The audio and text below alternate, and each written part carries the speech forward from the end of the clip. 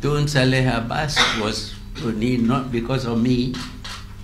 Unfortunately, in order to save the good name of the Yang di-Pertuan Agong, the AG at that time, apa nama dia, forgot this name, guna nama saya, kononnya saya suruh. Saya tak ada campur tangan langsung.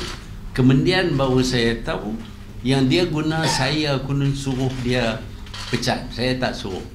Saya berani junjung Quran, masuk dalam masjid dan bersumpah bahawa saya tak suruh dia sebut bahawa saya yang suruh. Yang suruh yang di-Pertuan Agong. But now of course the letter has been hidden.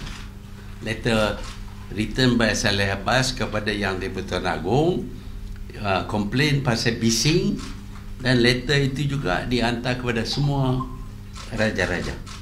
Dan Yang di-Pertuan Agong amat marah, amat murka, minta saya buang apa nama Salleh Abbas. Saya kata tak boleh buang pasal dia kalau nak buang kena ada tribunal.